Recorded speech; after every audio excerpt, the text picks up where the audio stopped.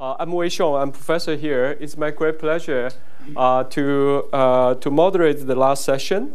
So this is a session on monetary, fiscal, and the macroprudential policies and the long-run structural challenges. Really, there are lots of exciting issues to discuss. After Ben's conversation earlier, we know the world is much calmer than a few years back, but still we have a lot of problems. U.S. still has a high debt level. And the world, actually, many countries face demographic problems and lots of government debt everywhere. So these are the issues we're going to go over in this session. We have three leading experts on these issues. Let me briefly mention all of them. Annette Vissing-Jorgensen is currently a senior advisor at the Federal Reserve Board. Before the current position, she has been to many universities. UC Berkeley, Northwestern, and the University of Chicago. She has done a lot of insightful work on debt financing and inflation and monetary policy. Our second speaker is Hanno Lustig, who is a finance professor at Stanford University. And he's a leading expert on debt financing, on fiscal sustainability, and he has been running a big debate on this issue. He will cover today. And the last we have Thomas Philippon from NYU Stern School, where he's a finance professor, and Thomas is a leading expert on banking, macroeconomy, and many other issues. I know he has a lot to say today, and he will cover all of these issues. So without further ado, let's have Annette to kick off the session. So I used to be an academic, as I said, and then now I work for the Federal Reserve, and then one advantage of that is that you sort of get the questions a little bit before everyone else, and you hopefully have enough time to work on them to put something out there, get feedback, and make sure the policy doesn't go awry. So I very much look forward to your comments. Okay, today I want to talk about quantitative tightening, which is obviously one of the top items on the Fed's agenda. To the left, you see the Fed's assets. In black is the Fed's total assets. It goes up a lot more than it goes down. There's been a lot more QE than QT. Nonetheless, the Fed has succeeded in doing a bunch of balance sheet runoff, quantitative tightening since the spring of 2022. That has been due to both a reduction in the Treasury holdings, that's the red line, as well as in the MBS holdings, that's the blue line. On the liability side, the right picture shows the total liabilities. Of course, those are equal to the total assets. The main liabilities, just to remind you, is cash or currency, that's the blue line. And then bank reserves, this is just bank deposits with the Federal Reserve. There's also been a role played for the overnight reverse repo facility, that's the pink line. And that is basically the Federal Reserve doing repo borrowing from money market funds. All right, so the policy question is, the one I want to ask here is, when should quantitative tightening end? And at first you might think, well, isn't that linked to how much the Fed needs to fight inflation, and sort of doesn't the need for a particular policy stance dictate how big the balance sheet is? And that was sort of the correct thinking when the Fed was doing quantitative easing, but it's not anymore, because now the zero lower bound or the effective lower bound is not binding. So remember, we got into all this stuff because once the short rate hit the zero lower bound or the effective lower bound, we needed more stimulus, and so the Fed increased the size of its balance sheet. But there's no quote-unquote upper bound, right? So if you want to tighten policy, you can do that as much as you want with the short rate. And so I'm going to remind you of that a little bit later, but sort of the summary note here is that whenever the central bank can pay interest on reserves, as the Fed has since the financial crisis, you can control the monetary policy stance through increasing the IOR, and that doesn't dictate the size of the balance sheet. So what I want to talk about today is we need a criterion for deciding what to do with the balance sheet when it's not needed to stimulate the economy. And so by far the leading one that you hear a lot, both in the Fed corridors and outside the Fed, is that we want to keep a large balance sheet so that there's lots of reserve supply, so there's lots of liquidity supply, so that we don't get another yield spike like we did back in September of 2019. And I wrote a paper with David Lopez-Salida where we calculate at what reserve supply is the reserves market, is liquidity as tight, given today's size of the economy, of the banking sector, as it was then? I'm going to calculate a number for you. Lo and behold, this is going to dictate a large optimal balance sheet based on this criterion.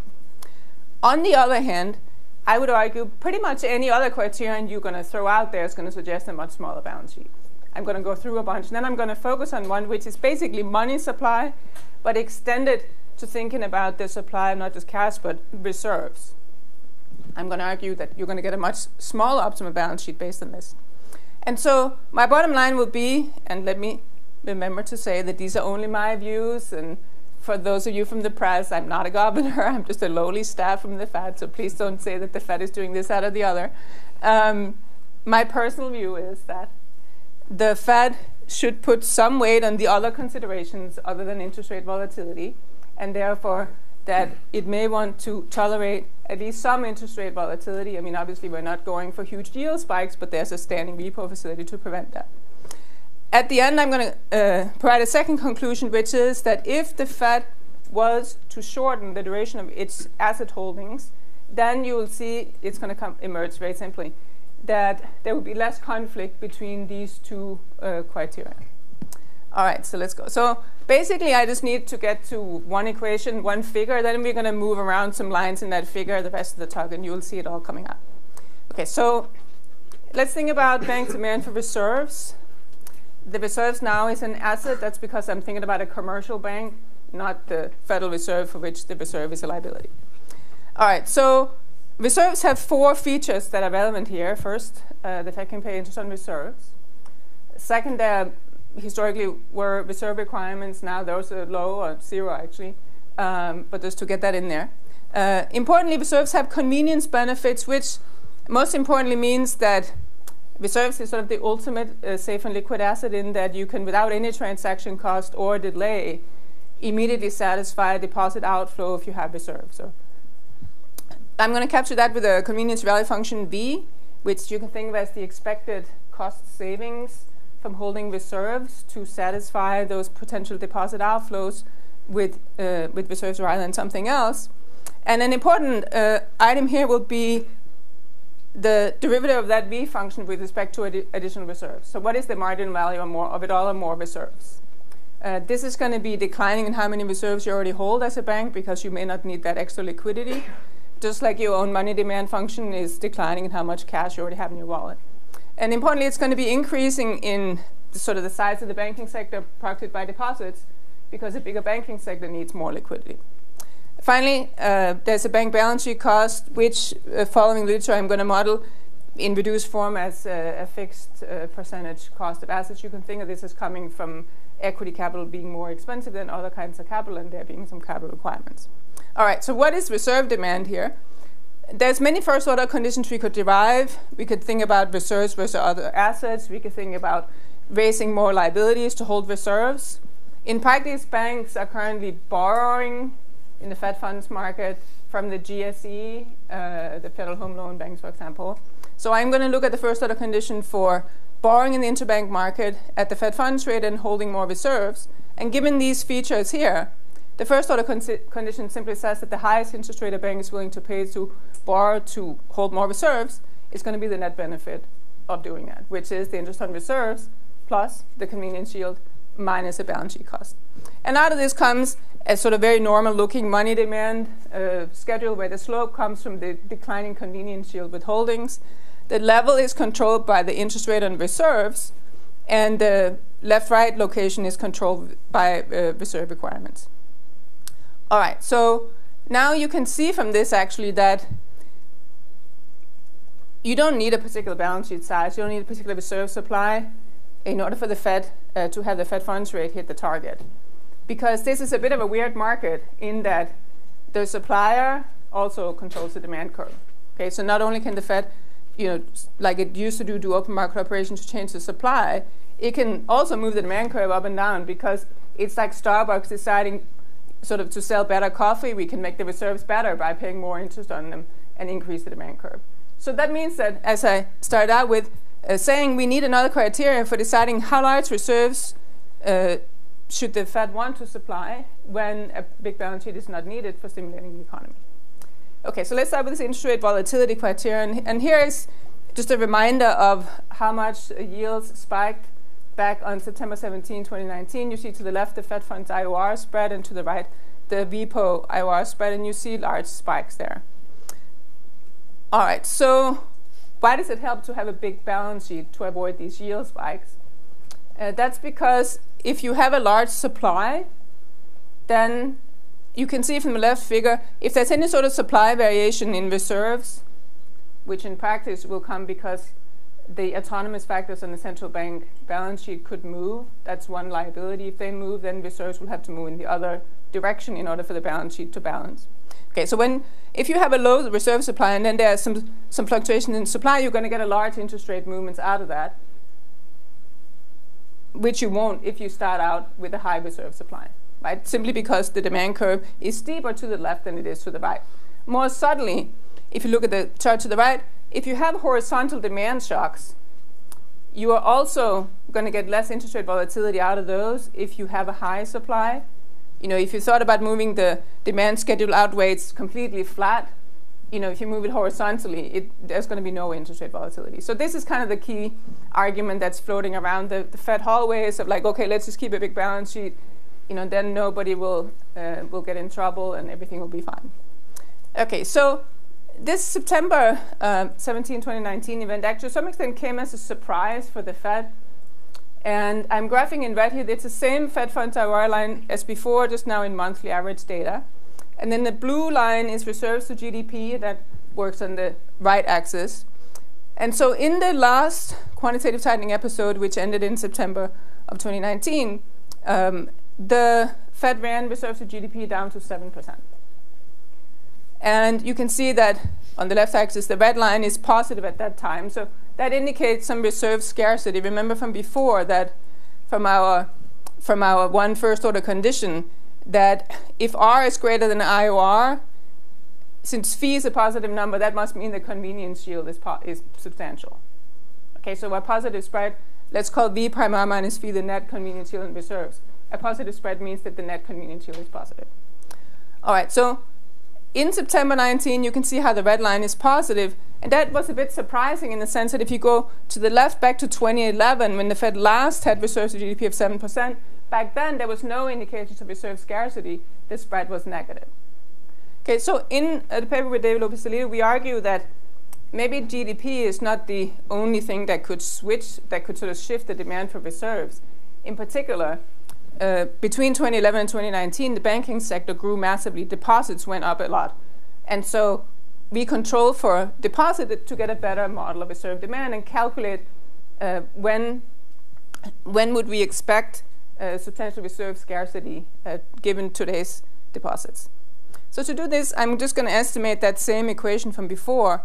We assume that the convenience yield in reserve is log linear in reserves and in deposits. Plug that into that first order condition we had in yellow. Now we have an estimatable equation. There's lots of discussion in that paper about whether we should instrument for reserves and deposits. The key thing is to control for deposit because that shifts the reserve demand. It really doesn't change much if you instrument. It is conceptually and in practice important to instrument for reserves. This will also allow me to talk you through a little bit more of the moving parts of the Fed's balance sheet. Okay, so why do we need to instrument for reserves? So I drew the reserve market diagram before. We had the reserve demand, we had the vertical supply. But that was actually not quite right because the supply curve is not always vertical. In particular, there's a discount window. Right? The Fed stands ready to add more reserves. The banks can borrow reserves from the Fed against collateral in the discount window. So the supply curve actually has a flat part up top. And it also has a flat part at the bottom because the Fed stands ready to reduce reserve supply if the market interest rate would have otherwise cleared below a desired level. And so the way to think about it is if you start from the red parts on the Fed's balance sheet, then reserves are going to be, as a starting point, the amount of the Fed security holdings minus the part of that that's funded with currency or with the government deposits at the Fed, the TDA. But, so that's in red to the right, but then you have these loans to banks at the discount window or in the new bank term funding program, or you have the ONRP that makes things a little bit more complicated. The key point here for estimation is that when you are on a horizontal part of the supply curve, you can immediately see that demand shocks are going to actually change reserves, And so what we do is we instrument reserves with the vertical part with reserves plus ONRP. So what comes out of that is that you get, I mean, it works amazingly well in the sense that if you look at the raw data, which you could think of this as basically this is the reduced form of that IV. If you look at the raw data of how does the Fed funds IOR spread relate to reserves plus ONRP supply, you can immediately see that there must be some really serious instability in the reserve demand curve. By contrast to the right, I've changed the x-axis to consolidate the equation as stated in blue to basically define deposit adjusted supply. So supply adjusted for the demand shifter. And now you can see that you get a really tight fit. Notice also that the highest predicted spread is precisely in September 2019 at a predicted spread of about 4 basis points, so some reserve scarcity. I also marked January of this year. You can see we are not as tight. There's still some room before the market would be as tight as then. Now, once we have our estimated equation, we can calculate counterfactual predicted spread for any potential reserve plus ONRP supply given today's deposits. Okay, so plug in deposits of 17.4 trillion as of January of this year, and just trace out the predicted value as a function of reserves plus ONRP. What we get is that a value of reserves plus ONRP of 2.7 trillion would lead to the same amount of reserve scarcity as in September 2019. Of course, that may be more scarcity that you would want if you're an interest rate volatility type person, but here's the number. Just for reference, the actual number currently is 4.1. So by this criteria, there's still some room to go. All right, so now the other possible arguments and why they go the other direction. So let me mention 3. So if you think about supplying liquidity, you might think, okay, let's just supply a lot of reserves. Like, how could that possibly generate a small optimal balance sheet? And the argument that I'm going to make is that it need not, but it does, because the Fed has announced its intent to supply reserves by holding treasuries only in the long run. Treasuries themselves are a liquid and safe asset. And so when the Fed decides to have a big balance sheet, not only is it supplying liquidity through reserves, but it's kind of eating safety and liquidity through its treasury holding. So I'm gonna calculate out a number for that channel, what's optimal for the balance sheet given that channel. 2 other arguments for smaller balance sheet is that there's some very good work on side effects of large balance sheet, several papers out of Wharton faculty, basically saying, if the banks have to hold more reserves, then they need to either hold less of something else, and there's evidence that reserves actually crowd out lending to firms, which is obviously bad if banks are special and stuff, or the banks have to hold more liabilities. This could be good in that households love deposits, but that also is a potential driver of financial stability risk to issue more short-term liabilities. Finally, central bank profits, of course, a big threat to central bank independence. So if you want to be ready for the next downturn, it might be good to have a smaller balance sheet in more normal times. Okay, so just let me show you one equation to think about that first channel. And I know this whole idea of convenience shield, if you're not a monetary economist working on this stuff every day, you might say, isn't that kind of an esoteric criteria for setting the size of the Fed's balance sheet? So I want to just remind you that no, actually, this is like the very basic thing of what central banks usually do, right? They facilitate payments by supplying money. Money improves welfare. It has a convenience shield. That's why you're holding it despite it not paying interest. We don't focus on that so much day to day because it's supposed to all just kind of run in the background. We focus more on monetary policy and financial stability. But remember that my first point was that we can do sort of one more thing with the balance sheet. We can control the policy stance to the interest rate and reserves. One obvious thing we could do as that extra thing we could do with the balance sheet is to go back to basics and facilitate payments, not only in terms of cash, but in terms of reserves. Okay, so that's the whole idea of this supplying convenience stuff. It's really just going back to basics of what central banking is at its core. So we're going to have a lot of discussion in the session today about debt, government debt, I suppose. And you might say, well, Annette, there's so much treasury debt out there. Like, how special could it be? So let me just give you a number on the latest Treasury convenience yield, and then we'll trade off reserve and Treasury convenience yield to get to an optimal balance sheet size. So this is a picture from an older paper of mine with Arvind Krishnamurti, where we graph basically a downward sloping demand curve for treasuries. You should think of it as very similar to the reserve demand curve that I derived before, just for treasuries as another safe and liquid asset. The y-axis is the AAA corporate bond yield minus the treasury yield. I'm graphing that against the supply of treasuries. So it was well known before our work that this spread, this yield spread between the highest rated corporate bonds and treasuries tends to be quite large. Our thinking was that it's because the spread is not only due to the default risk on the corporate, but also due to some people finding the treasuries to have quote-unquote money-like properties and being willing to hold them at a pretty low yield. So we did the decomposition to the right, and we made the observation that this treasury convenience yield, like any other convenience yield, should get smaller and smaller when there's more convenience to be held, and that's how the picture comes about. You can see the numbers we estimated for the convenience yield, which is the distance to the asymptote. It's substantial in bond market terms. All right, so now if you look at the x-axis, currently we are at about 100% debt to GDP. So based on that, we would say you're already at the asymptote, based on the older regression. However, there has been actually a huge demand shock for treasuries, so treasuries still have a convenience yield. So in the top right picture, I went ahead and added in the data since the financial crisis, and you can see that they're substantially above the asymptote, suggesting that treasuries are still special. And that's because there has been a huge demand shock, a positive demand shock for treasuries from the Federal Reserve and from foreigners. I show that in the bottom pictures where the x-axis in the left is adjusting supply for the part of the supply that was sort of eaten by the Fed, and the right takes out both the Fed and the foreigners, getting back to a more stable looking demand curve. So if you think about this in terms of time series charts, the left side here shows the massive increase in the Fed and foreign holdings of treasuries relative to US GDP. And the right side then concludes by, or sort of summarizes this by saying, look, despite the fact that debt to GDP is about 100%, there's only really 50% to be held by other holders. And that's why the treasury convenience yield is still positive.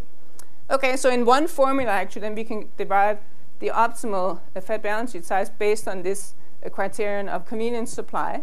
To do that, we need that one formula at the top, which in red puts the convenience value from reserves, and in blue, the convenience value from treasuries. So B is treasuries, and the private sector's holdings of treasuries is going to be how many they're supplied in total minus the central bank's holdings, BCB. Okay, so then we can conceptually distinguish two cases, one in which the Fed decided to fund its balance, or to supply reserves by holding assets other than treasuries that had no convenience yield. That's a simple case, case A. Then you can ignore the blue term and just maximize the red term, and you get the first order condition there that says basically the Friedman rule for reserves. Keep supplying reserves until the last unit has no value. That's unrealistic for the Fed because we have come out and said we're planning on holding treasuries. So the Fed is really in case B, where both terms are relevant. The key is that the two terms are linked. And so that's because, as a simplified version of the Fed's balance sheet, the Fed's treasury holdings are its equal, that's an asset, equals its liabilities, which is reserves, plus A is the autonomous factors, that's the cash and the government deposits. So now, if you trade off those two terms, maximize the total convenience provided with respect to R, you get a very simple condition that says you should equalize the convenience yield on reserves and the convenience yield on treasuries. So to do that, I estimate out the convenience yield function for treasuries, and then I can just calculate what is the number. Just so that you can see that it matters whether the Fed is in case A or case B. In case A, where that's perfect. In case A, where if the Fed were to supply reserves by holding something inconvenient, then the optimal balance sheet by this criteria would be about 3.3 trillion. That's not the Fed's plan. So we are in case B. So I go ahead and estimate out the treasury convenience demand function, capturing that demand shift by putting in some annual dummies and assuming that the asymptote is the same as it was before. So the latest convenience yield is about 35 basis points. But more importantly, now I have a whole function. Right, so for the first part of my comments, we had estimated the reserve demand, the reserve convenience yield function. Now we have the treasury convenience yield function. So now what we can do is we can equalize the convenience yield and get to the final number. Perfect. So the red line is actually the same as you have seen already.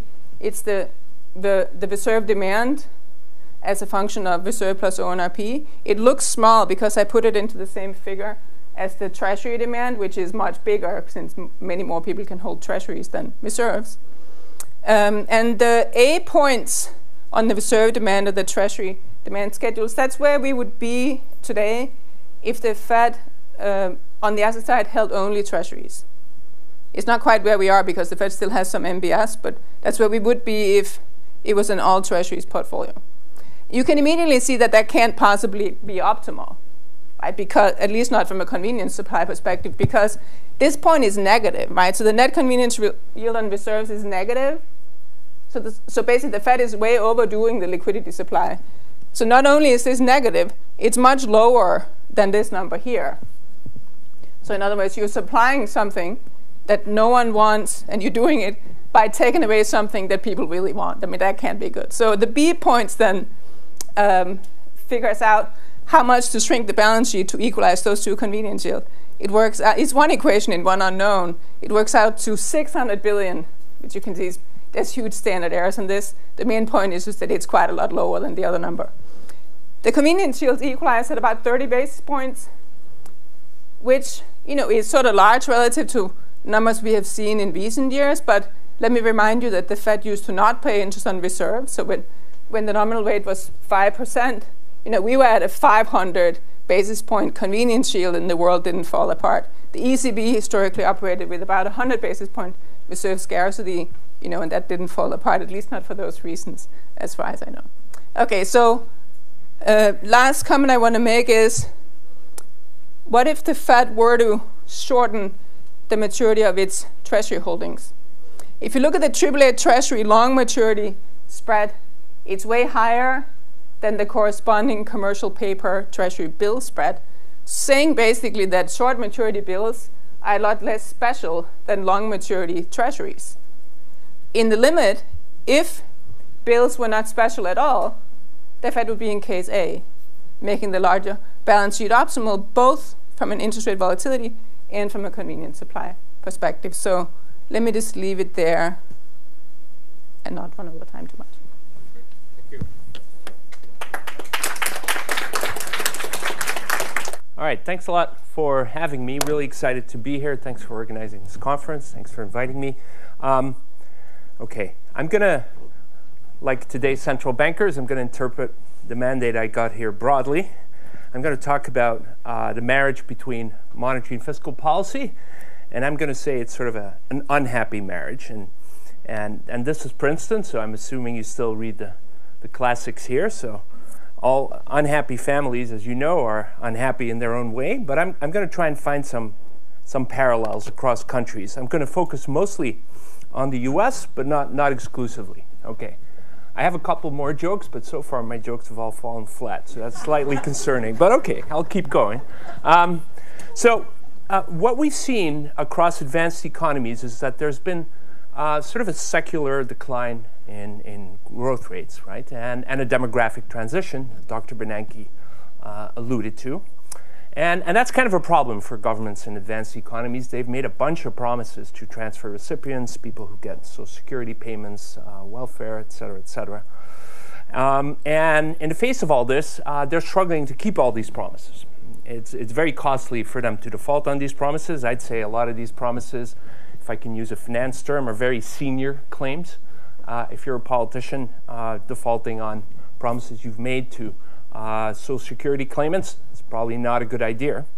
And so I'm going to borrow a phrase here from my thesis advisor. What we've seen is that countries have shifted the burden to future generations. And so Sargent said, well, it is feasible for one generation to shift costs to subsequent ones. That's what national government debt does. And so across the board, if you look at advanced economies, over the past couple of decades, you see a secular upward trend in debt to GDP ratios. And in a way, that's sort of what you'd expect to see, right? Because, well, Junior can't vote. And so in effect, you're sort of sticking junior with the bill. But what usually happens is that the bond market has a say in all this, right? There are what we used to call the bond market vigilantes. They briefly made an appearance in the US towards in the 90s. And what the bond market's supposed to be doing, and this is kind of a natural part of price discovery in the bond market, is they're supposed to say, well, you know, the value of all treasury is supposed to be backed by future surpluses, right? Future primary surpluses delivered by the federal government in this case. Just like if you take sort of a mortgage-backed security, that's a pool of mortgages. That's a claim to all the payments that are going to be made by people who took out these mortgages. When you're pricing this instrument, you have to think about all these mortgage payments that are going to accrue in the future. Treasuries are just like that. Usually when we think about pricing treasuries, we just sort of look at the yield curve and think, well, does this roughly have the right shape? But there's a second function of treasury markets, which is sort of to make sure that government debt is backed by surpluses. Now, there are things one can do to help the government shift the burden to future generations. And these are what I would call low-rate policies. Other economists have referred to this as financial repression, but I've noticed that people roll their eyes when I use that term, so I'm going to not use it. But that's broadly what I'm thinking about. Okay? And if you sort of start reading a history of financial markets, it is shocking how common the use of financial repression was. In particular, every time there was a war, whether it be in the US, the UK, continental Europe, governments have massively resorted to what I would call financial repression. And that actually typically involved things like central banks buying T-bills, bonds, but other things as well, issuing non-marketable debt. And I'd say that one way to interpret what's happened in monetary policy over the past couple of decades is actually to say that some of what's going on is also a recurrence of financial repression. We just don't call it that. We don't refer to these as low-rate policies, but effectively that is what they achieve. And sort of case in point there, on the, I hope you can see that on the right-hand side, I have a chart of the annual purchases of Japanese government bonds, excluding T-bills.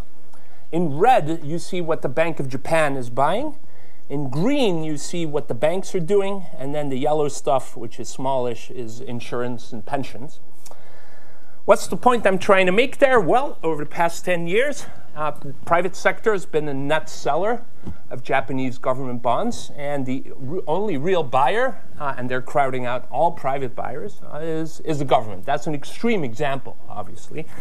And when you look at the yield curve in Japan, you have to be aware that that's essentially a price at which private market participants are not really buying, right? So then one could say that in some cases, maybe that's going to impact the price discovery in treasury markets, and maybe that mechanism that I was referring to on the bottom is not working that well. So there's sort of a new central banking consensus. It varies a bit across different jurisdictions, but it's particularly true, I think, in the European case, where, and this sort of was illustrated in a very salient way on March 12th, when the newly minted president of the European Central Bank was asked a question at a press conference. Just to remind you, this was the start of COVID in Europe. She was asked, well, what about those spreads, right? The spread between Italian and German bonds is creeping up. Isn't that a concern? And she said, well, we're not here to close the spreads. This is the function. This is not the function, excuse me, or the mission of the ECB. I read that. I thought, boy, that's a perfect answer. That's exactly right. That's not what they're supposed to do. But then the response to this was that Lagarde had made a rookie mistake, and that this reflected the fact that she's not trained as an economist and lacked experience. So there's clearly a new consensus around what central banks ought to do, because in some sense this is clearly a case of a central bank leaving its narrow price stability mandate behind, I would say, and wandering off into fiscal policy in some sense, making sure that peripheral countries can roll over debt. Now you might say to me, well, Hanno, what are you getting worked up about? So maybe real rates are a bit lower than they would otherwise have been. Big deal. That's true. That's one perspective. But I would argue that we need to think about all this carefully and that we need a lot more work on this.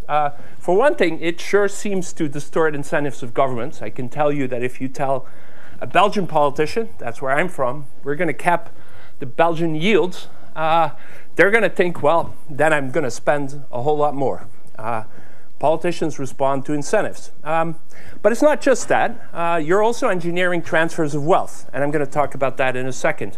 Within generations, you're actually imposing a hidden tax on poorer, less financially sophisticated households who are stuck saving in deposits for retirement. And transferring wealth to richer households who are more financially sophisticated and hold duration in their portfolio. And they're going to benefit when real rates go down. Of course, there's the transfer across generations. That's the obvious one. It's good news for governments typically because their debt is short duration, but their surpluses are far in the future. So when you lower real rates, that's a windfall for the governments. In the European case, there are also transfers across borders that are significant and really haven't been studied very, very carefully. You're also potentially distorting incentives of market participants. I would argue that you're re-engineering the financial system in ways we don't completely understand by incentivizing reaching for yield. And I'll come back to that in a second as well if I have time. OK, so what am I going on about? Well, here's a picture of what happened in the US fiscally over the past 2 decades or so, starting in 1999. The gray lines are CBO 10-year projections for primary surpluses as a fraction of GDP on the left-hand side. On the right-hand side, debt over GDP. So every line starts when the CBO made the projection. These are not forecasts, to be fair to the CBO. What they do is they look at current law and just roll it forward. They do assume that when Social Security runs out of money, we're going to keep paying. OK. Interestingly, in 1999, I don't know if you can see this, the projection was that the debt to GDP ratio 10 years later would be 6% of GDP. And I remember when I was in grad school, a lot of serious economists were worried about this, thinking, well, maybe we're not going to have a sufficient supply of treasuries in order to have a well-functioning treasury market. That's not what happened, obviously. The actual path is the red line. Looks remarkably different. You're probably thinking, what happened? Are they clueless at the CBO? No, not at all.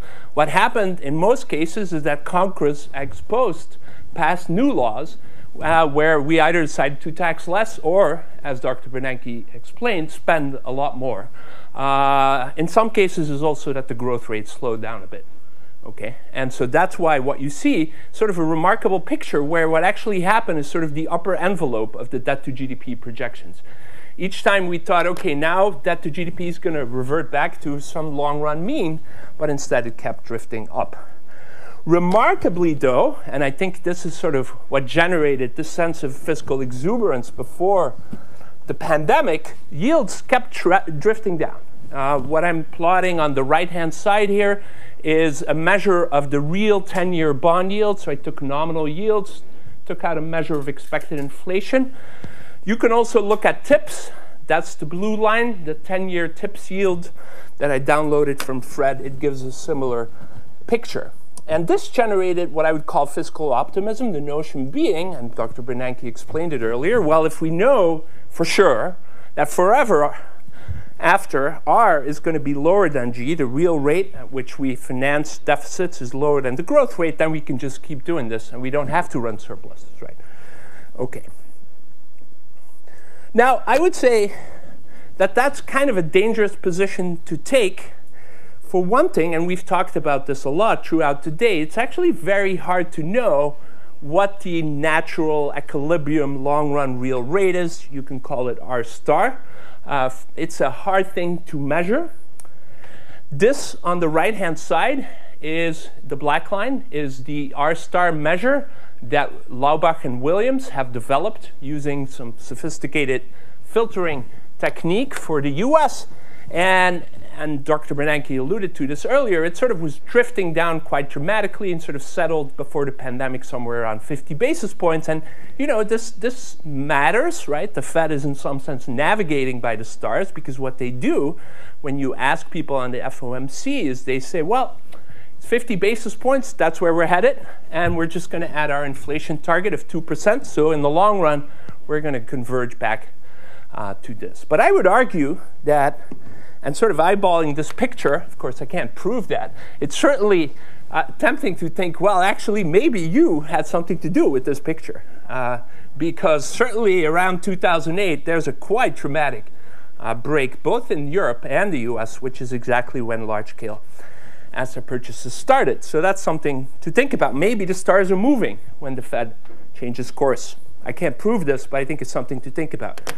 Annette alluded to this. Why were rates so low throughout this period? So the setting here is the US is running ever larger deficits, but yields kept going down. How did that happen? Well, there's two large inelastic buyers of US Treasuries that have played a tremendous role over the past 2 decades. The pink stuff is the Fed. The red stuff, I hope you can see it, it's not so clear. The red stuff is the rest of the world. And so before and during the great financial crisis, we got a huge assist from foreigners who were really buying treasuries even throughout the great financial crisis. There was a flight to the safety of US Treasuries. Overall, they absorbed about $5.5 trillion in terms of issuance. The black line is issuance here. That pattern stopped dramatically in 2020. Foreigners were done buying, and in fact, I think you can see it here. They started to sell a little bit, and instead what happened is that the Fed stepped up to the plate and absorbed $5.15 trillion of issuance. Overall, over these 20 years, the Fed has absorbed 30%, foreigners 30%. So together, that's about 60%. Okay. These are rather inelastic buyers, especially the Fed, obviously. They're not that price sensitive. And that might contribute to us having seen extremely low rates in spite of the fact that they were running historically large deficits. And so I'm not just shooting from the hip here. I have actually worked on this with my co-authors, Zhenyang Zhang, Stanford Nierenberg, Mindy Xiong. And we just found it very hard to make sense of the valuation of treasuries if you compare it to reasonable forecasts of surpluses. And you can do this various different ways. You can use sophisticated econometric techniques to forecast surpluses. You can use CBO projections. You keep coming up short. It's very hard to get to a number like 25 trillion, which is consistent with the notion that maybe treasuries are overpriced in some fundamental sense, and treasury yields are too low. Now you might say to me, Hanno, that's a little bit naive. Surely there are arbitrageurs out there who, if that were the case, would short treasuries. Well, in Japan, they call this the widowmaker trade, right? Central banks have a huge balance sheet, and they can probably outlast your position. So even you might be right on the fundamentals, you might be setting yourself up to lose a lot of money. Let me skip this in the interest of time. How am I doing on time? So 5 more minutes? OK, that's perfect. So let me walk you through what happened during COVID. And so I'm going to give a slightly different version of what happened in COVID. I'm going to interpret the reaction of the bond market through a fiscal lens. OK. So at the start of COVID, between March 9th and March 19th, 10-year Treasury yields went up by about 70 basis points. That's huge. But if you think about it, let's go back to the price discovery role of Treasury markets. The present discounted value of surpluses went way down when COVID started. If you are a sophisticated bond investor, you understand that the government's about to spend $5 trillion. That's what happened, right? An extra 1/5 of GDP, a massive response in the US, much bigger than in most continental European countries. Then Treasury yields would have to increase quite dramatically, and that's what happened. So you could sort of say, and this is kind of a slightly different take on what happened there, and I'm not denying that there were liquidity issues, by the way, but you could say, well, actually, valuation of Treasuries has to come down because we're going to be running much bigger deficits than we anticipated. That was not the Fed's view. The Fed said, well, markets aren't functioning. And so on March 15th, there was a dramatic response. And they said, we're going to purchase treasuries. First, $500 billion in treasuries, $200 billion mortgage-backed securities. On March 15th, that was the announcement. March 23rd, they said, well, it's open-ended. So essentially, then, you're using the Fed balance sheet to warehouse treasuries. And the interesting thing here is that these are 4-quarter averages, but I think you can see that if you exclude T-bills, that the Fed was actually absorbing more than issuance at the long end. That's quite dramatic. That looks like what you see in Japan, right? The private sector is now selling notes and bonds to the Fed. Okay. Interestingly, when the Fed said, okay, we're done, no more, in March of 2020, you saw quite a dramatic response in the bond markets, right? So if this was just a liquidity problem, then there's two questions. Why did the Fed have to buy all the issuance for a year? And then why did we see this dramatic response in 10-year real yields when they stopped buying? That suggests that maybe real yields were artificially low before, which is consistent with the notion of financial repression. So that brings me to my comment about the unhappy marriage. I think there's sometimes a disconnect. This is certainly true in Europe, much less true here, between what central bankers say and what they actually mean. So for example, you could say, well, I think treasury markets are illiquid. But what you really mean could be, I can't prove this, obviously, I can't read minds, but it could be that you mean, well, the treasury needs to fund huge deficits because we really have to have a strong fiscal response to the COVID crisis. Certainly in Europe, it's much clearer. The ECB will say things like, when spreads are high, sovereign debt markets are segmented. That's kind of a bizarre notion of market segmentation. As a financial economist, I would think that if there were no spreads, that would be evidence of market segmentation, because the fiscal situation of Belgium, which is where I'm from, is very different from the fiscal situation of the Netherlands or Finland or Germany. So these bonds should all be priced very differently. They'll say things like, well, transmission of monetary policy is impaired because there are spreads. What they really mean, I think, in a lot of these cases is, well, the periphery is potentially in fiscal trouble, and we cannot afford to see any of these countries default. Okay. Now, I'm just about out of time, right? Like maybe 2 minutes? Or I'm out of time? 1 minute. Okay, so let me briefly... So I've talked about the intergenerational transfers. Let me come back to this point about the wealth distribution briefly. So when you're lowering real rates, by the way, I'm not saying the Fed is responsible for the entire decline in real rates, obviously, right? When real rates go down, and they've gone down arguably unexpectedly by a lot between 1980 and 2020, that pushes up the valuation of long-lived assets because they have high duration. Now, if we all in this room held the same portfolio, that would have no effect on wealth inequality, but we don't. The richer ones amongst US investors have a lot more duration, and so you see kind of a dramatic correlation between the fraction of wealth owned by the top 10% and what I have here, the black line, is a 10-year real bond price, sort of inversely related to real rates. So wealth inequality mechanically goes up when you lower real rates. That's why I said earlier, if you think about sort of the implications for the current generation, it certainly seems like the losers from lower real rates are the young, the poor, and the least financially sophisticated. They have a long horizon. They need to save for retirement because you've got to consume after you retire when you're not earning. And they don't have enough duration in their portfolio. So when real rates go down, they don't see big capital gains. They're just saving in deposits. Okay. Let me skip this and conclude because I'm out of time. There's a long history of governments resorting to low-rate policies because I think it's sort of the least unappealing of a bunch of unappealing policy options. This helps government shift the burden to future generations. It gives the government some extra fiscal capacity. That's nice.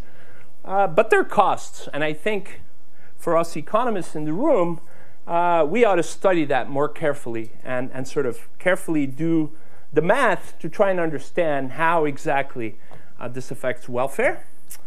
I think it also seriously distorts incentives of some agents, particularly politicians. And it arguably also re-engineers the financial system by incentivizing reaching for yield. Okay, that's it. Thank you. Great.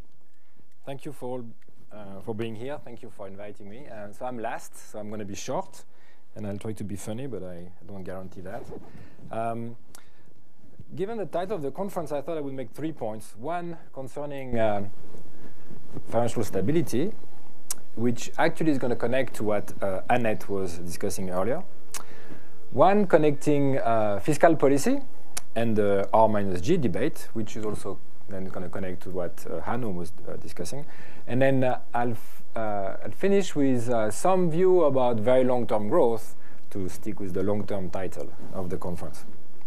So let's start with financial stability. So I think one thing that needs to be improved in the US is the stress testing framework.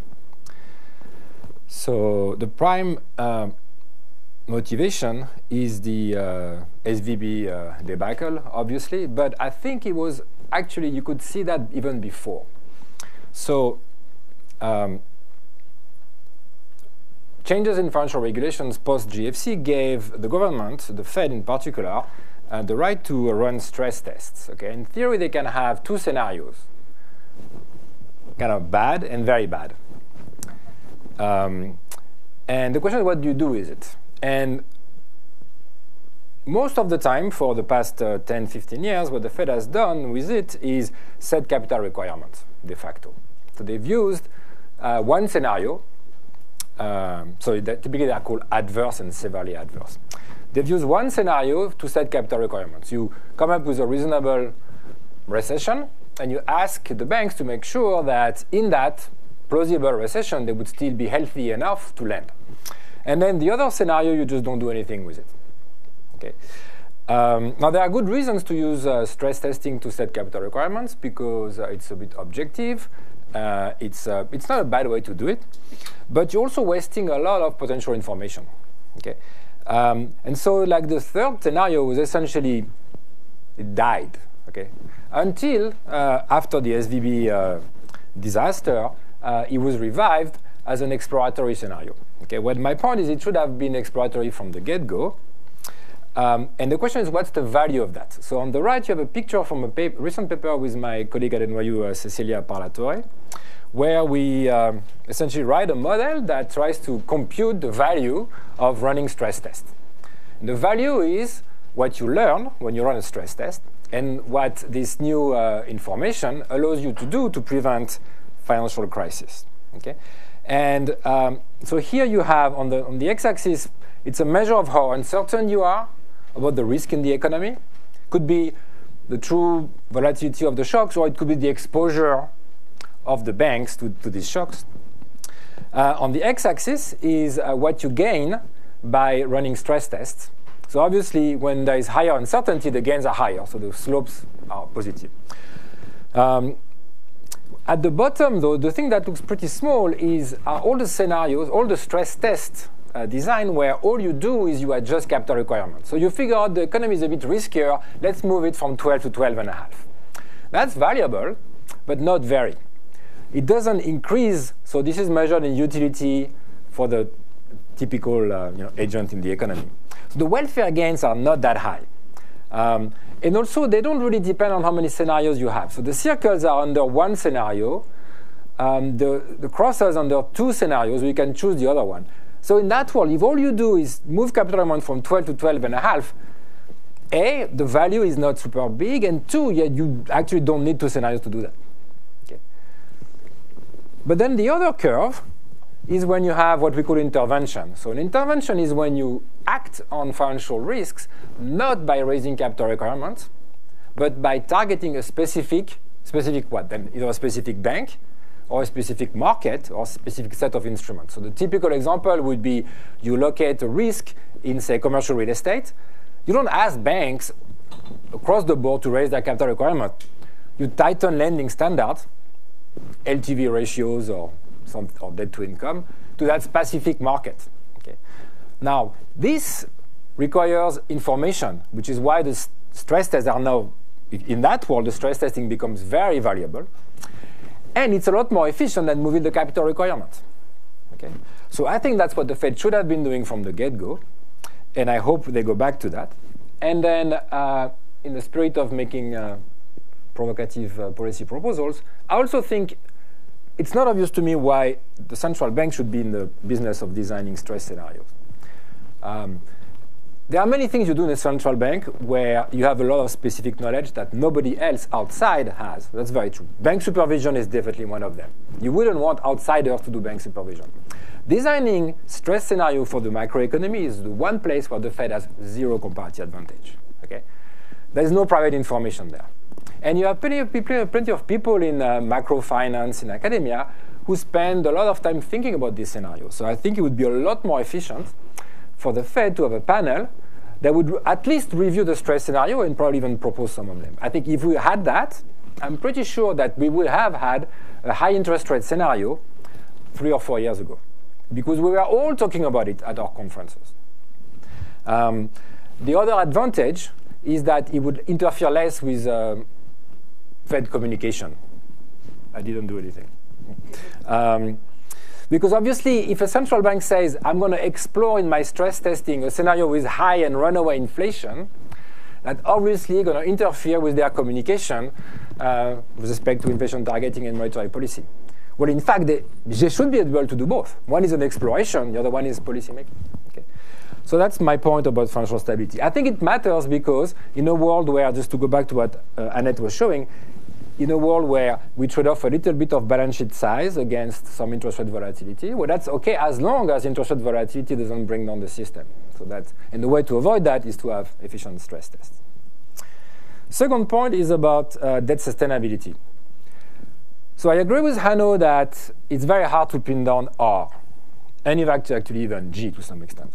So we have a lot of uncertainty about these numbers. As of now, if you look around the world, we are very close to R equal G. Okay? Kind of also makes the math easy. If R equal G, so if the long-term interest rate is equal to the long-term growth rate of the economy, then the primary surplus, so the surplus excluding interest payments, the primary surplus that stabilizes the debt to GDP ratio is 0. It's pretty easy because it's a good benchmark. So the common wisdom is, well, if we think we're in a world where R is roughly equal to G, then we should make sure that we go towards a primary surplus of 0. And then we can debate how fast we go there, but there is no debate that we should go there in some finite time, say 10 years. I think that's a bit misleading because this is like not taking into account the risks. And if we think about just look at the past 10 or 15 years, we had the GFC, then we had COVID and Ukraine. So every 10 years, we get a shock that jumps the debt by 10%. Okay? So you can think of, we live in a world where the Poisson probability of 1/10 each year that the debt is going to jump at 10 points. And 10 points is actually maybe conservative, actually, a bit more than that. But that's easy. Well, that means that really you should be running a 1% surplus in peacetime in that world, even if R equals G. Okay? So just to highlight that, these are the forecasts versus realized for France, where because we are doing some work, I know these numbers very well, and you could do the exact forecast. So we had the 2019 forecast that were published literally like 3 weeks before COVID. And that's so this is what they were forecasting for the debt to GDP ratio. Yeah. And then this is the uncertainty because of random simulations. So taking into account the fact that other things are random. And this is what actually happened. So this is actually even more than 10%. Okay. Well, COVID was bigger than the other shocks, so maybe we won't have COVID every 10 years. But still, I think that we live in a world where we have big shocks. They are not that infrequent. And they do matter for the debt to GDP. This, and of course, tends to lead to the exact thing that Ben was discussing earlier, which is the interest payments of our GDP were forecasted to be around 1.5, and now they are to be around 2.5. So that's 1 point of GDP. That's a lot of money that you can't spend on something else. Okay, so in that world, I would argue that even if you believe R is close to G, then the answer is not that the primary surplus should be 0. The answer should be roughly, say, 1%, because you're not in a world with no risk. And history shows that every 10 years or so, we get a big shock, and then the debt jumps. Now, the question is, how do you make that credible? Now, we have some priorities. In today's world, they would probably revolve on the green transition and defense that probably don't want to cut. So that means credibility means you have to somehow commit to reduce spending in some other areas. Now, how does that play out in different countries? Well, in Europe, because we don't really have pure sovereign debt like in the US, we have a mixture of sovereign and municipal debt. Because every government in Europe issues sovereign debt, but is not controlled the central bank, and it's not one balance sheet. And so it's kind of in between. So we had to come up with rules. It has a lot of downsides. But the upside is that we have to be a bit creative about the way we do it. And I think that we are converging towards something that looks like a debt break. Now, it has very different names in the UK, in Germany, in France. But at the end of the day, it's something that says, at some deep level, perhaps in the Constitution or close to it, we agree that to a framework where you can't just print a budget where you predict primary deficit forever. Okay. And then we have rules to try to avoid that. The US instead have like a theater, it's like a play, it's perfectly staged. Except it's like in the cliffhanger is always at 11:59 p.m. the day before we agree to raise the debt ceiling. Okay. Except one day it's going to fail, with probability 1 if you keep doing like that. Even if the Poisson rate is small, if you wait long enough, there will be one day where we don't agree. And then we have this technical default the next day. Maybe it's a big deal, maybe it's not. But even if we don't think about that scenario, it's still an extremely inefficient way to think about a debt break. Okay. The week before raising the debt ceiling, spending time at night in Congress to find a short-term fix and boost this is not the way to do it. So I think it would actually be useful for the US to study something like a formal debt break that would alleviate and reduce the shenanigans around the debt ceiling debate. Last point about long-term growth. That connects to also something that Ben discussed earlier. So things we already know. So demographics, clearly there was a big tailwind for the past 100 years. That's not going to be the case going forward. So total growth is going to be definitely slower because of weaker demographics. So that's we know for sure. Then the question is, what is there after? If you just sheer increase of population, okay, that's not going to happen. So what else do we have? Well, we have a better educated population or better allocation of people in the economy. Okay. If you look at the US post-war, actually, this thing was a big deal. So a significant fraction of the growth rate of the US since 1950 comes from a better allocation of talent. Essentially, women and minorities were vastly underrepresented in some high-paying jobs in the 50s, and it's been slowly getting better over time. And it's big. It's big. It means that by itself is going to increase the growth rate of the economy. This is fantastic, but it's a one-off. In a few years, we'll be at the point where it looks more or less uniformly distributed, so that gain is not going to be there anymore. So then what's going to be left is more like the standard textbook where everything is technology. There's still room for education, but again, that also has decreasing returns. So we're going to be arguing about whether technology can pick up or whether it's going to be enough. And on that, I have a slightly different take from the usual textbook, which is we tend to think of technology as naturally compounding, like growing exponentially over time. And when I look at the long run, that's not really what I see. So this is what we call TFP in economics. So it's a measure of the productivity of the economy, which is not driven by having more machines or a bigger labor force or even a more educated labor force. So it's trying to net out this part and this part imperfectly. So it's, but this is my attempt to look at the evolution of TFP for the world frontier, which over this period of time of 200 years is the UK and then the US. So this is like the max of TFP in the UK and the US. And to me, what stands out is it doesn't look like an exponential. It just looks like a piecewise linear function. So there was some 19th century trend that breaks somewhere in the 1930s, which has been, of course, called the most innovative decade ever by economic historians, because that's where we have the large-scale implementation of electricity and even development in pharma and chemical processes. And then we break this slow trend to a higher trend, okay? But that trend is also linear. Okay? It doesn't appear, at least at face value, the way I look at it, that doesn't look like an exponential curve. It looks like it's pretty darn linear. So that's a different view of the TFP slowdown, if you prefer. Of course, when you're in an economy, which is one. So this is the level of TFP. So today our TFP is 5 times what it used to be in 1930. When you turn that into GDP per capita, you leverage technology to have better machines. So that adds another factor of 1.5. So maybe we are like 8 times richer per capita than we used to be.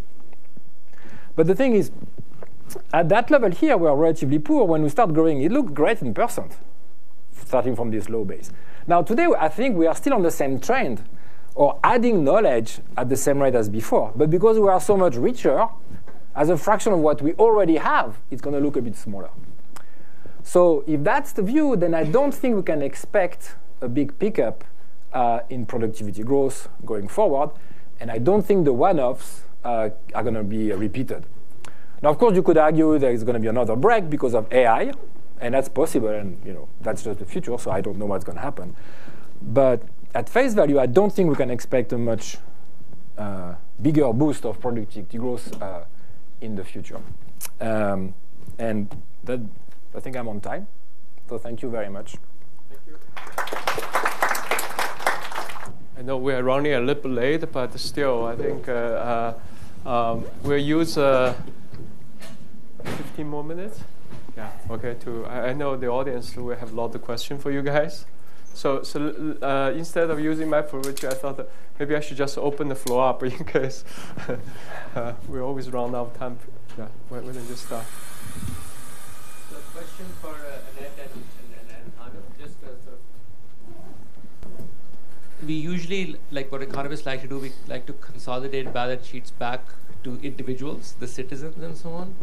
So my question was, when we say Fed is holding XYZ and is holding more and so on, should we try to consolidate those holdings back on the private banks and then hence the private households' balance sheets? There's an implicit assumption that you don't want to do that, Hanno, the way you were proposing things. And so I'm trying to understand exactly why you would treat it differently, and if you were to consolidate, how would you do that? Yeah, let's collect a few more questions. Yeah, Ben. This is for Hanno. 2 questions about the fiscal theory. So the key equation is that the value of outstanding debt equals the present value of surpluses, and you're arguing that Fed purchases interfere with that somehow. 2 arguments. One is that when the Fed buys treasuries, it creates reserves, and it pays interest on those reserves, which are subtracted from the current surplus. So while there is a change in the maturity structure, there's not really any change in the present value of surpluses from the Fed's purchases. That's point number 1. And point number 2 is that fiscal theory people like John Cochran basically are very, and also we heard earlier from Gabex, tend to say that QE doesn't do much. So that asset purchases don't move interest rates significantly. So how can they be, having these big effects that you're describing?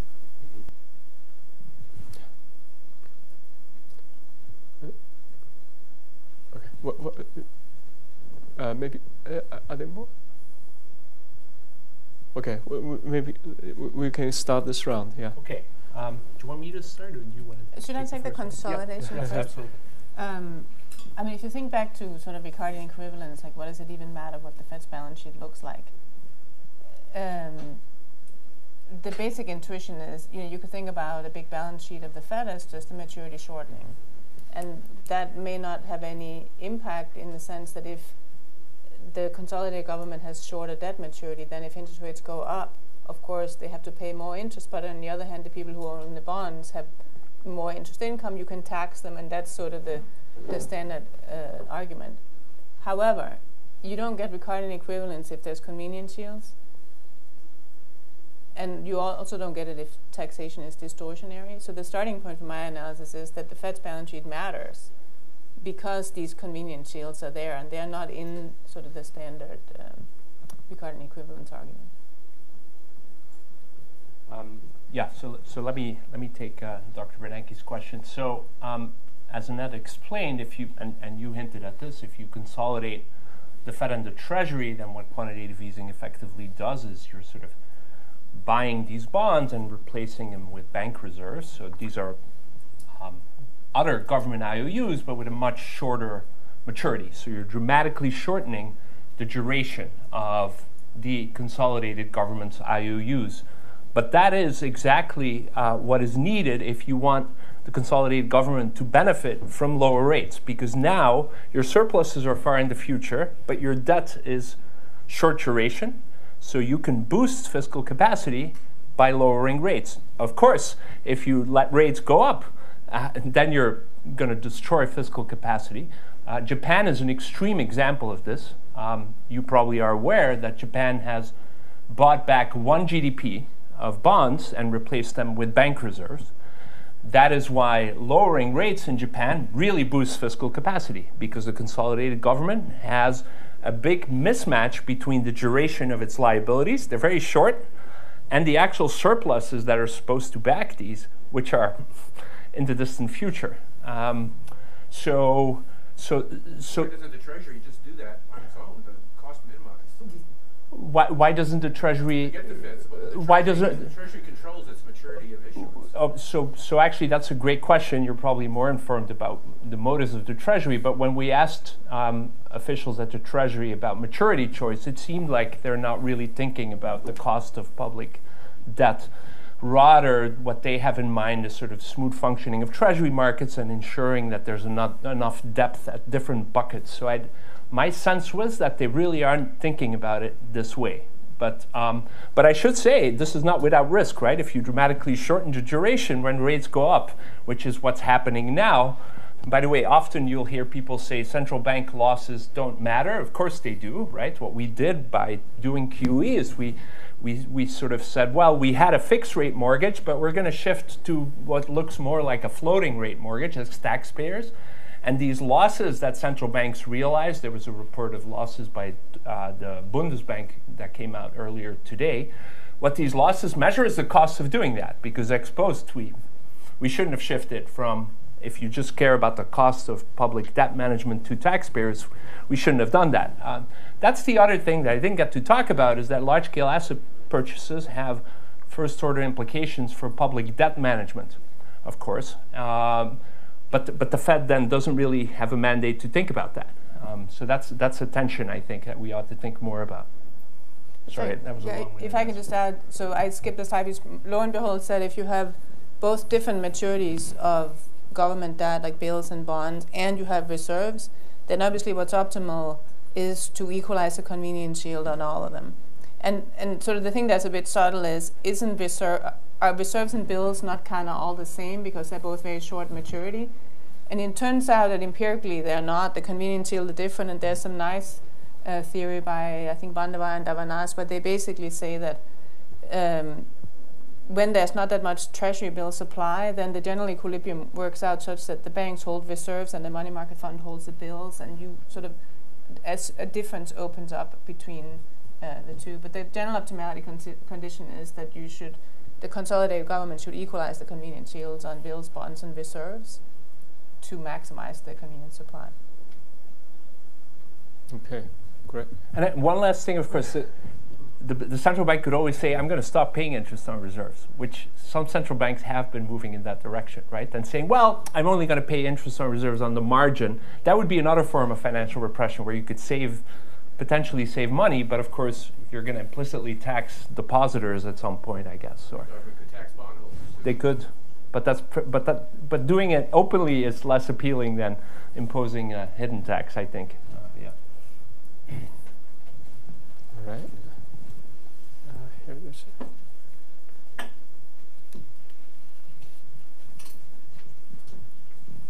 No, thank you very much for an excellent set of presentations. My question is for Thomas, but for all of the panelists more broadly, on just what mix of bank regulation you think works most effectively. So, like on the stress testing for SVB, the big problem was that all the deposits held by venture capital move so quickly. I mean, a stress test just wouldn't have necessarily caught that. Or, like a Jamie Dimon has said sort of very frequently that, higher interest rates, were not considered, like forward-looking variables weren't considered. So I guess I work on dozens and dozens of stress tests, and I see some of the flaws. So just when you think about the mix of bank regulation that is most effective, and the stress testing, what works, what variables need to be included in it, I was wondering if you could just share more of your thoughts on like this idea of an independent panel that would look at these issues. So I think there are two different issues. One is the macro perspective, and then the other one is the more like safety and soundness at the bank level. I think on the macro perspective, it was pretty darn obvious that you needed to consider high interest rate scenarios, and that was pretty obvious years ago. So on that one, I would say that if you had done an independent panel of people teaching macrofinance in the US in 2021, you would have had on the table a scenario with higher interest rate. That I'm pretty sure. The second question is the speed at which the deposit withdrew. So that's like the measure of the deposit beta. I agree on that one. There is more uncertainty. The distinction between insured and uninsured deposits, and also the size of the deposit and the distribution of the size, like by bank, what's the fraction of the total deposit in the bank which is above the FDIC insurance limit. That actually varies a lot across banks. And it turned out that for SVB, it was kind of the perfect storm. They were, checked all the boxes for instability. And you could argue that some of it was hard to forecast. So I'm not saying we would have nailed it perfectly. But high interest rate, then you stressed on deposits, on the runoff rate of deposit, estimate the deposit beta. I think that would have gone a long way. In fact, even the estimate today that we have for deposit beta, they are not very far from historical averages. What happened is more like between 2009 and, say, 2-3 years ago, estimates of deposit beta were lower than the historical average. Probably, of course, that had something to do with the ZLB and all of that. But today, the estimate that we have post-SVB, they are not very different from the one we had in the 90s and early 2000 before the GFC. So I don't think this was that hard to forecast, essentially. Twitter, okay, that's another factor. Maybe that adds a little bit. But my point is I think 80% of the mess was forecastable.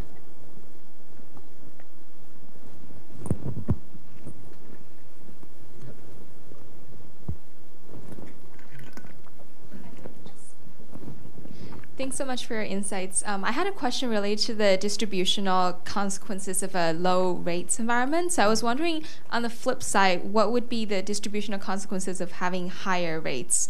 Assuming young people, poor households also tend to be borrowers, and then what a transition from a low to higher rate environment could look like. So that's a great question. It's, to a first order approximation, it's symmetric. So given the distribution of duration in the US, that's what we looked at. We looked at US households, and it's very skewed. Most Americans don't have a lot of duration. By the way, by duration, I mean the sensitivity of the value of your portfolio to, say, a 100 basis point change in interest rates. And sort of imagine the yield curve moving up, in this case, by 100 basis points. And I'm talking about real interest rates. So if you have stocks, bonds, these are all long-lived assets. They're going to go up in value, and the point is that they're sort of held mostly by richer, wealthier households in the U.S. The other thing to consider there is that wealthier Americans have private businesses, and they also tend to go up in value because now you're discounting cash flows at a lower rate. Whereas if you're stuck saving in deposits, of course, that's very bad news. I think this is even more so, and we're looking at this now in countries like Germany and Japan, where the deposit to GDP ratio is much higher.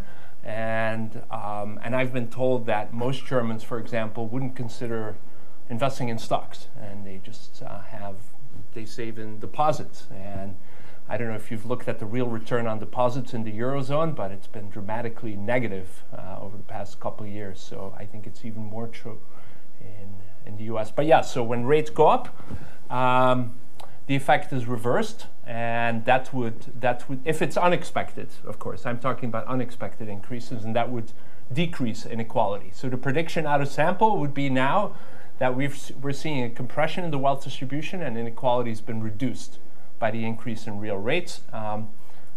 That's the prediction. Of course, I haven't looked at the data to see whether that's actually happened, but it's almost mechanical to a first order.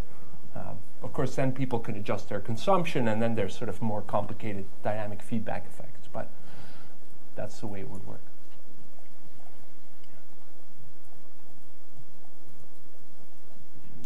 Thank you. Can I have a question about what do you think of risk premium in your picture? Like, I think Dr. Bernanke has wrote about the channel of monetary policy through somehow risk premium, and like for example, in a low risk environment, what do you think about the risk premium stuff? And probably equity premium, default premium. Are they like, how do you think about that? Yeah. Thank you. So in what I showed you there, we were sort of implicitly thinking of the risk premium as constant. And all of the variation is just driven by the real discount rate, or holding constant the risk premium. But you're right, there's a famous paper by Bernanke and Kuttner that shows that when the Fed, let me see if I get this right, unexpectedly lowers rates and loosens, that the risk premium seems to decline, and that pushes up the valuations. Did I get that right? Okay. Yeah. I mean, there's a nice paper. There's a really nice paper by Ian Martin in the QJ where he tries to use S&P 500 stock options to calculate a measure of the risk premium going back to the late 90s. And while there's lots of high frequency variation in the equity premium, it seems to be there's no trend the way that you see in the rates. Yeah, it's a bit surprising, but it seems to be true that you have like return on stock, return on the risk-free asset, and then it looks like over the past 20, 30 years, the base, like the return on safety, has drifted down a lot and then maybe up a bit recently. But the gap between the stock and surprisingly constant at medium horizon. Yeah, there's another one. Yes. Just a question for Hanno and maybe for Thomas. If you consider the duration of the private equity, if it's positive or negative to the interest rates, given the possibility of fixed debt in large amounts in private equity holdings. Thank you. Mm-hmm. Yeah, that's a challenge. So when we did this, that's sort of the big challenge, is to come up with a duration number for private businesses. Or do you mean narrowly, private equity narrowly defined? Okay. Yeah, we did. We sort of pooled all the private businesses when we looked at the flow of funds and the survey consumer finances, and then tried to come up with a reasonable estimate for duration. I think there's, we make a distinction between like your small corner store or grocery store that's not growing very quickly. That obviously does not have a lot of duration, right? Because the growth is what generates the duration. But then obviously there are, for example, private equity-like investments that actually have a lot of duration. There's debt, of course, so we take that into account. That pushes in the other direction, you're right. Because you have to pay more interest when rates go up. But yes, we take that into account, yeah.